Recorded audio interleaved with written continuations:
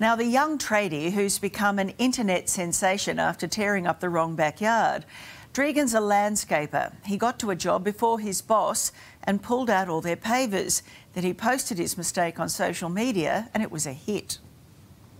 I've just gone to a complete stranger's house, got them to open up the shed, pulled out their pavers, waited for the boss just to find out it's the wrong house. What have I done? I'm running late, so he comes in and starts moving things and ripping up pavers, but what he didn't know is that's actually the wrong house. We're sorry. Oh gosh. It's the TikTok video that's made a young Melbourne tradie an international star. The way to start the day, huh? I get the text saying the address is 37. I'm going to find out there's a 37 all the way down there too.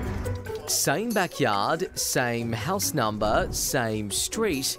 What could possibly go wrong? He goes, mate, that's the wrong house. So yeah, it was a bit of a shock. It was pretty bad. 22-year-old Dregan Fisher loves his job as a landscaper, so he couldn't wait to get started on his latest job in Cranbourne West. I came to work, obviously, before the boss. Like any good worker, he gets on the tools before, oh no. Dug up the pavers, and then as I've waited for the boss at the front, yeah, he's pulled up and pretty much just his face said it all, and it was the wrong house. I'm looking at him going, who's that at the front of that house? I'm like, looks like Dregan.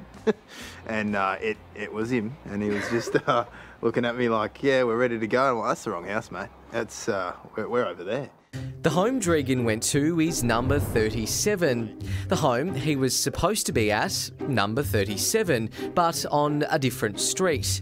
Except some genius at council put both those streets on the same road, just 3 houses apart. Confused? You're not the only one. This block of land's exactly the same. They're all exactly the same. So it wasn't anything different from what I described. So now we have to put back the pavers and apologise to whoever it is. Yeah, they've come in, pulled these pavers out thinking that they were concreting this whole area in the backyard here. Despite the initial panic, homeowner William doesn't mind too much. It's just a huge coincidence, I guess, that everything sort of was aligned. Yeah, it was just a coincidence. You see, he was expecting a tradie too for a quote on a shed, so his partner didn't think twice about letting Dregan in. Well, she thought that it was the guy who was coming to do the shed. She's had to shoot out just to daycare with my son. Come back, the pavers have been pulled up. And now we're trying to put back the pavers, but they're not going in very well. So it looks like we're going to have to replace the pavers. And that's what Tyler's Landscapes and Construction has offered to do, free of charge. Terribly sorry that I made the mistake. No, that's okay. Things happen and you can't really do much about it, really. So, yeah, I'm not mad at all. He did everything that a boss wanted him to do. Dregan's boss, Tyler Brooks. Deserves a pay rise, maybe. What do you think of that? Maybe. He needs a new car, so if anyone out there wants to give him a car, you know, he help him get to work. He'll be able to come to work a bit quicker.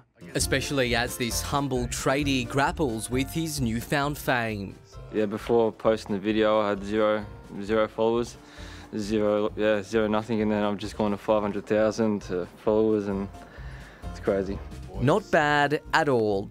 As for William, well, he reckons it's finally time to fix up the silly street layout. We don't know why there's the 37, 3 houses down from another 37.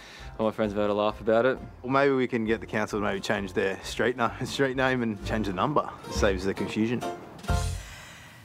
Not a bad idea. Late today, Casey Council told us it will speak to residents about that street number issue with plans to fix it. Too late for Dregan.